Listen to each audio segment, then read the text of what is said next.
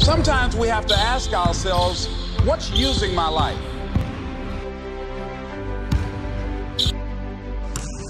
One of the things that we know about life is that it is always changing.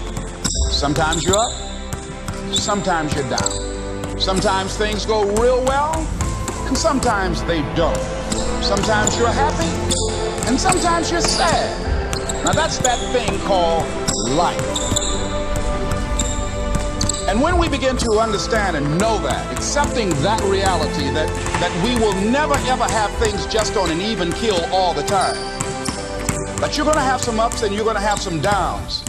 But during those down moments, that's where the growth takes place.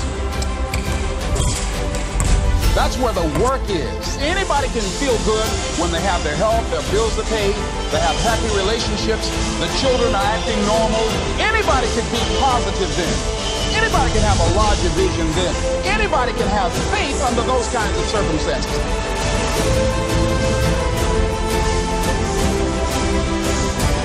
See, but the real challenge of growth, mentally, emotionally, and spiritually, comes when you get knocked down. How you handle it, that's where the growth takes place.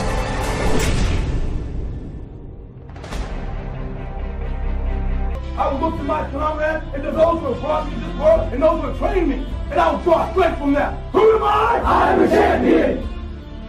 I will gradually go out to the field of battle, and I will move in everything I can do.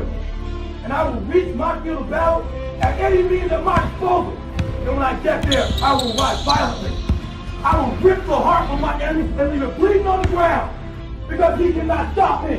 Who am I? I am a champion. To my side, I have comrades.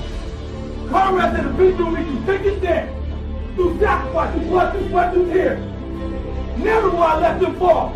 Never will I let them down. And I will never leave an enemy behind. Because our opponent does not know my heart. Who am I? I am a champion. No one will deny me. No one will define me. And no one will tell me who and what I am. It can be. Belief will change my world. It is through continents, it is through countries, it has put man on the moon. And it will carry me through this battle. Who am I? I am a champion. Defeat, retreat, those are not in my words. I don't understand those definitions. I don't understand when things go wrong. I don't understand mistakes. But I do understand this. I understand victory, and I understand never surrendering. No matter how bad things go, my heart, my mind will carry my body when my limbs are too weak. Who am I? I am the champion. Today will be that day.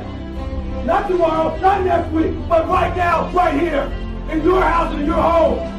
Who am I? I am the champion. History will remember me. I will not let everybody have been kind. I will define myself. I will write my own praises. And no one will tell me what I can never be.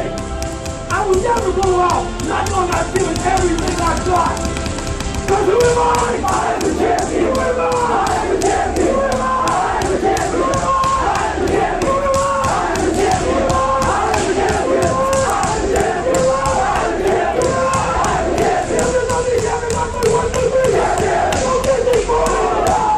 I can do that. I don't want you to assume that.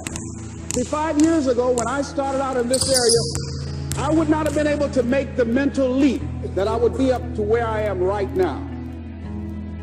I don't want you to begin to just psych yourself out. No. I want you to be able to say something to yourself that will enable you to maintain a level of integrity with yourself.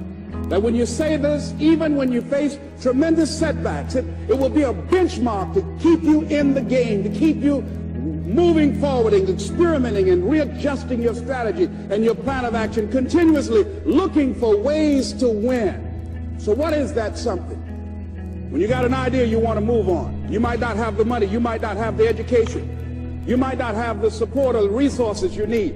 What is that something that can keep us going, that will enable us to act on our dream? What's one of those keys that will begin to help us to discover the secrets to our dream? Here's what I want you to repeat after me, please, with power and conviction. Say, it's possible. That's all I want you to do when you look at your dream. Just say to yourself every day, it's possible. Just say that every day to yourself, it's possible.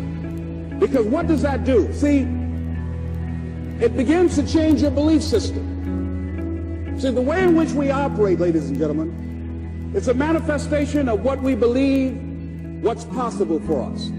Whatever you've done up to this point, all that it really is a duplication, it's a reproduction of what you believe subconsciously that you deserve and what's possible for your life. Most people operate out of their personal history, out of their memory, things they've done, things they've experienced, things they've seen, things that they have observed. What I'm suggesting that you operate out of a larger vision of yourself. I want you to see yourself doing what you want to do, experiencing what you want to experience, having what you want to have, doing what it is that gives your life some meaning and value. Operate out of your imagination, not your memory. Because whenever you look at where you want to go, I'm wanting to warn you, you will have some conversation back here after you go through the data that you've experienced in life saying you can't do it. And so what you want to begin to do is ignore that inner conversation. Well, most people, ladies and gentlemen, when something happens to them, what they do is they begin to believe that that's the way it is. That's the way it's always been. And they can't see the possibility of it being any different.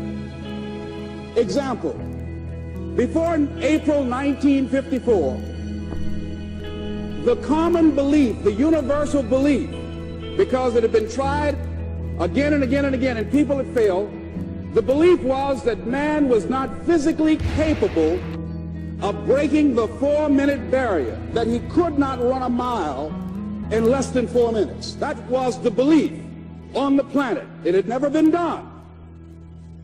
But here's what happened, ladies and gentlemen. Roger Bannister came along, and he broke the